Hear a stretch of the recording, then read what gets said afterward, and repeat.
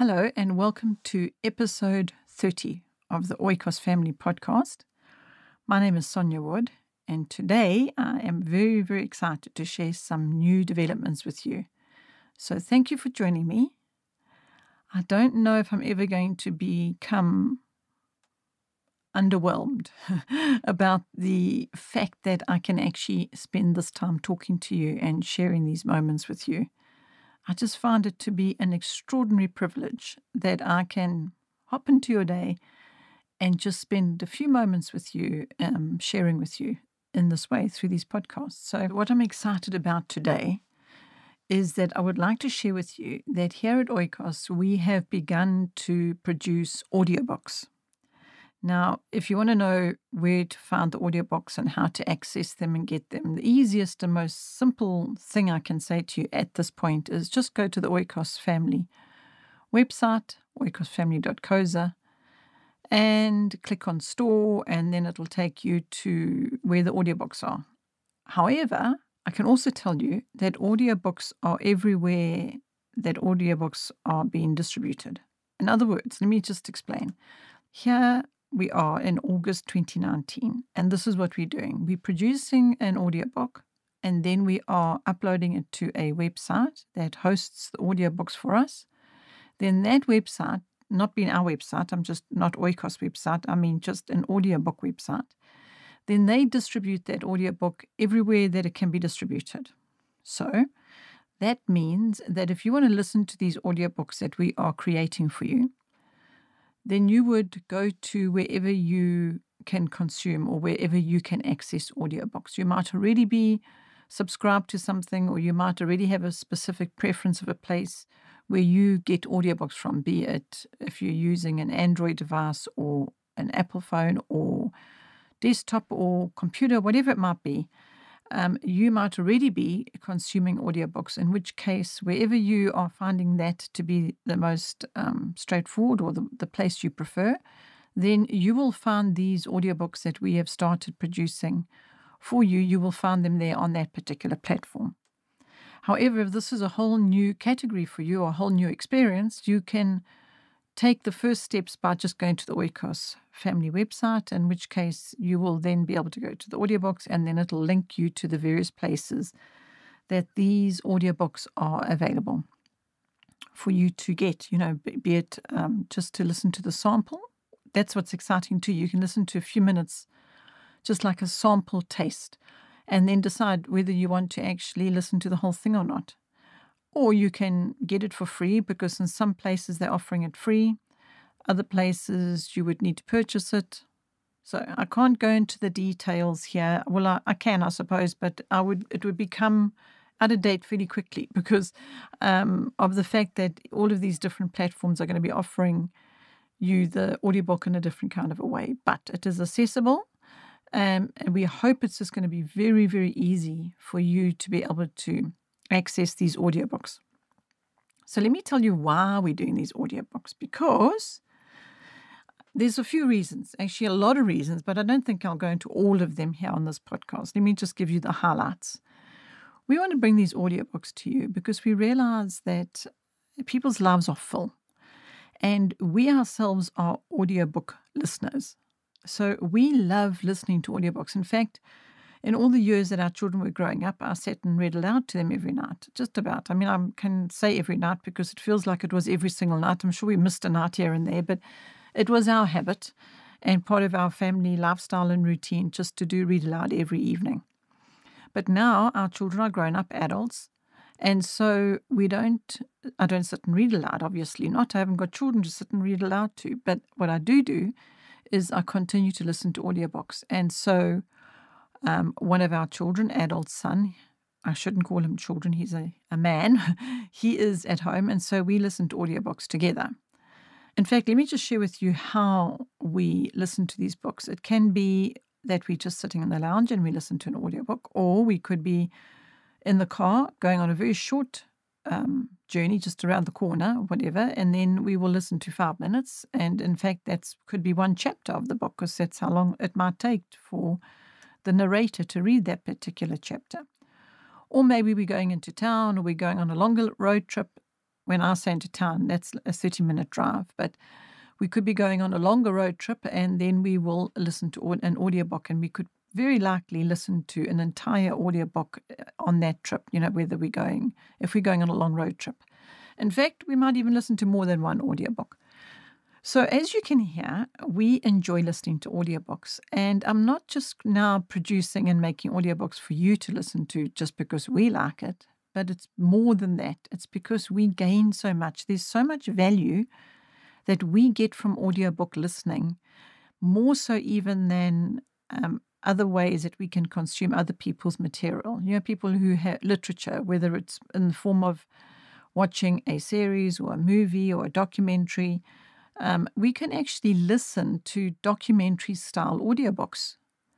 And we just find huge value in this for many reasons, which if you're already an audiobook listener, I won't need to go into the detail of that. But if you're not, then I'm going to suggest that you start being an audiobook listener, because whether you're doing it for yourself, when you just, sitting in a car park waiting for something, maybe the children are at an extramural and you're waiting for them to come out, and you are sitting there for 3 minutes or 13 minutes or however long it might be, you might listen to an audiobook in that time, and it might just be that audiobook will be very supportive to you. The reason why I say this as well is because when I'm on my own, will listen to audiobooks sometimes, and I will be very selective of what audiobook I listen to. And I found that time that I have when I'm alone to be able to just listen to somebody's testimony or somebody sharing their story, I find it hugely helpful on so many levels. So I would say that is enough reason right there. As I said, there's a long list of reasons why we've chosen to start doing audiobook creation for you. But it's mostly because we want to help you and support you, and we hope that you will be able to gain value from these audiobooks that we're creating. So I suppose you've already guessed that we will be very selective what audiobooks we produce, because it is an incredibly time-consuming process. It literally takes months to produce one audiobook. So because we know the time commitment in it, we are being very selective of what we're choosing to narrate for you.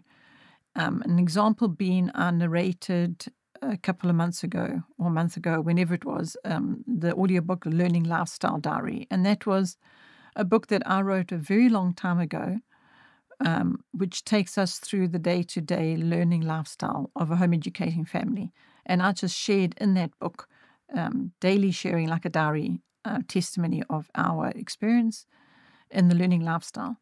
And now I've narrated that book, and so now it's available for moms, or for anybody for that matter, who perhaps would like to listen to it. An example being as well that you might not have time because you've got a full schedule and you've got your day packed with so much going on, but you may be able to listen to a chapter or two of an audiobook when you're cooking the dinner, or when you're having a bath. Maybe you're taking a break and you can take your iPhone into the bathroom and you can listen to an audiobook while you're having a soak. Or maybe you can even just listen to some of an audiobook when you just need time to sit and have a cup of tea and just listen to a chapter. So this is another reason why we are doing the audiobooks, is because we just want to share those moments with you. We want, with the moments that you do have here and there, we hope to be able to bring something into that moment for you, and that we hope you will find it helpful.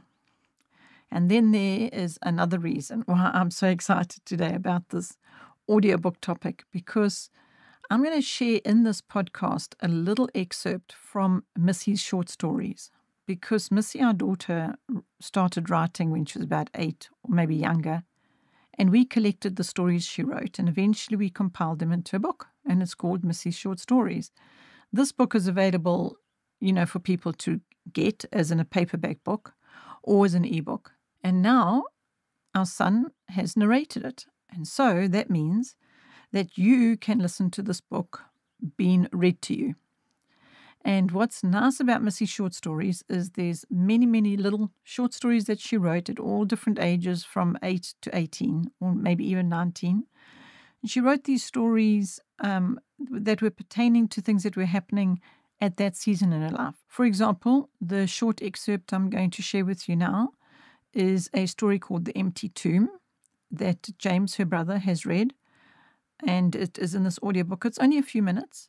And it's a story about some young men that were going to rob the tomb, and a pharaoh's tomb. Now, the thing is, Missy wrote the story when she was busy learning the history of that time. And so she wrote a short story about it. So now we've got this short story. And then she would write a little poem. For whatever reason, it might have been that she enjoyed her bubble bath. There's one poem in the book called My Bubble Bath. And so she wrote a little poem about it. Because you see, during our learning lifestyle, we spend time capturing the moments and making memories, like I have shared in the previous podcasts, 28 and 29, I think I spoke about capturing moments. And so this little book, Missy's short story, not so little, there's a lot of short stories in there. In fact, I don't even know how many. Let me have a look. I'll tell you in a moment. Okay, so I had a look at my computer, and there are 51 audio clips now. That is including all the little poems interspersed between the short stories. Okay, so let me share with you now, before going on any further about this excitement that I have about these audiobooks, I'm going to share with you The Empty Tomb, followed by My Signet, which is a little poem about a little birdie, a little swan, baby swan. And in actual fact, the reason why we have that one to share with you is we were studying birds at the time, as you see. So after we had been learning about some birds, I encouraged Missy to write a little poem. And in actual fact, she was just a natural writer, so not a lot of encouragement was required. However, on the other hand, if I wanted to get a little story out of our son, that would be a different matter altogether, because he would be more resistant to that. But now look, he's actually narrating the stories that his sister wrote, the stories and poems. And now you can listen to these stories and poems. And I think it's wonderful. I think it's so, so exciting that this is a fruit that I get to enjoy. So I am blessed, and I know you are too. In fact, my mother reminds me, count your blessings every day. So if you haven't counted your blessings today, let me remind you, count your blessings. You're going to find there many of them. Okay, so here we have The Empty Tomb, followed by My Signet. The hot wind blew through the darkness into the pyramid. A shiver ran up Torin's spine as he thought of what he was about to do. Torin was waiting just inside the entrance of the pyramid for his friends to arrive. He had been waiting for some time and was about to get impatient. This was supposed to be a very important night for Torin and his friends. They were going to rob the tomb of the first pharaoh of Egypt, Pharaoh Menes.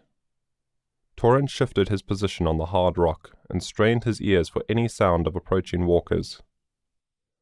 Just as he was about to crawl to the entrance and look out, he heard the sound of running feet. Torin stiffened and moved closer to the wall. His heart was beating fast, and he was sure that the running feet belonged to an Egyptian god. Rawes looked for Torin. Coming into the moonlight just long enough for Rawes to see him, he asked, "Why were you running? I said to come slowly and carefully." "I had to run, for I was late, and I never would have arrived in time if I was to walk the whole way," finished Rawes crossly.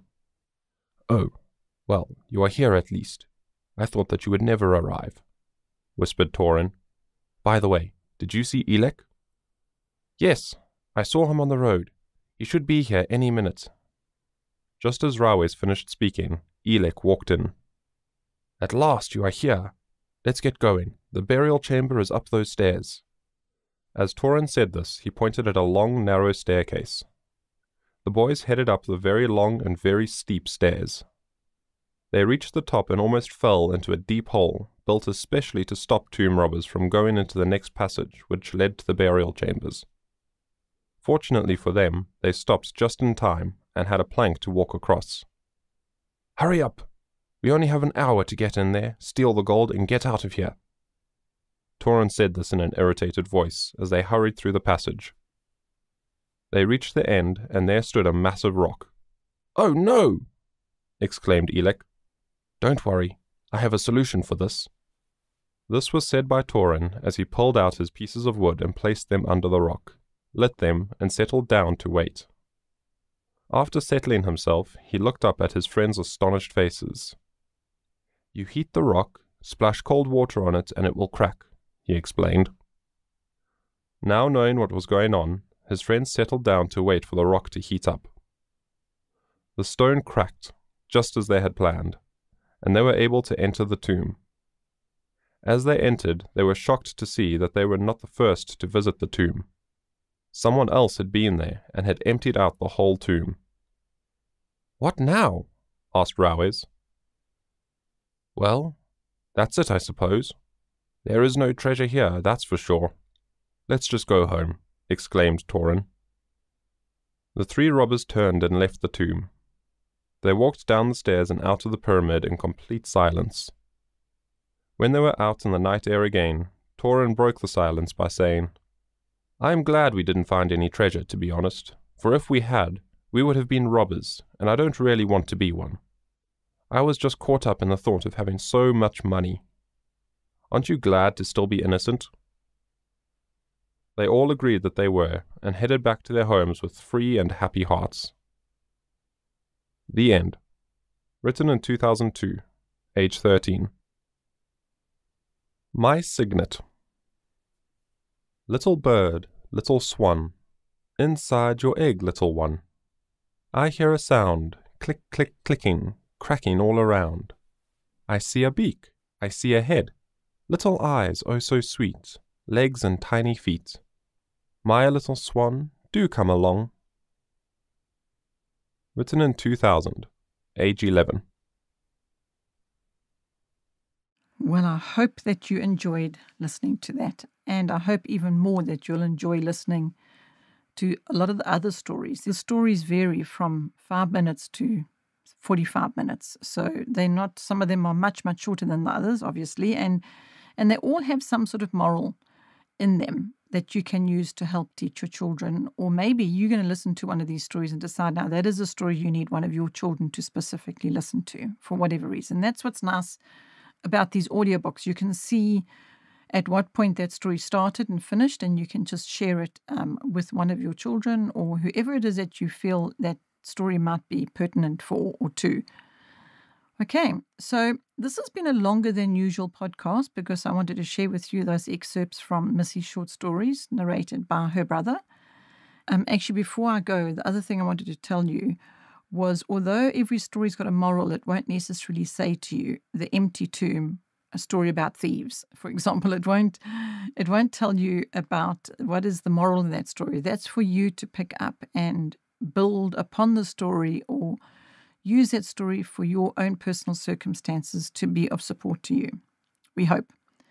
Okay, so if you need help with being able to access these audiobooks in any way that you might be having a struggle with it, you can always just email us, help@oikosfamily.co.za, or you can go on the website and go to the chat to us button there, and there'll be somebody there that can support you. But this podcast isn't actually about sending you here, there, and everywhere. It's more about encouraging you and supporting you in your lifestyle. And that is why I hope these audiobooks really do that. I really do hope they're going to support you and that you're going to have time in between just to consume and enjoy and listen to these audiobooks that we're doing for you. Thank you for listening. As I said at the beginning, I don't think I will ever get over feeling the sense of being totally overwhelmed by the privilege of being able to just be with you in this moment at this time. So thank you for your time and thank you for listening. And I'm looking forward to sharing podcast episode 31 with you.